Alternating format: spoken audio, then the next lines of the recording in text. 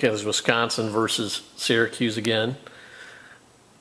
So Wisconsin's going to come back here and try and get it to Hayes in the elbow again. What I wanted to point out here was Hayes, who's going to end up getting the ball in the elbow, actually starts deep at the blocks.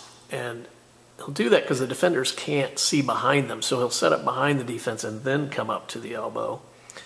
Now Wisconsin has to work pretty hard. And here he's going to come up. Now he's at the elbow. Now Wisconsin has to work pretty hard to get him the ball, the number of ball reversals.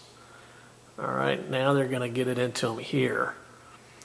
And so you can see his choices now, right?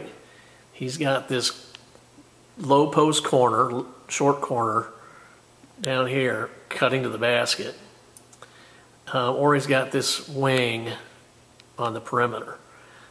He's going to key on defender 21, and 21, who's gotten beat a number of times by that cutter, is going to cover the cutter and leave the perimeter wide open here. So Hayes makes the right decision, kicks out to the perimeter for a three. So good decision making, and when you play like that, you get really happy fans.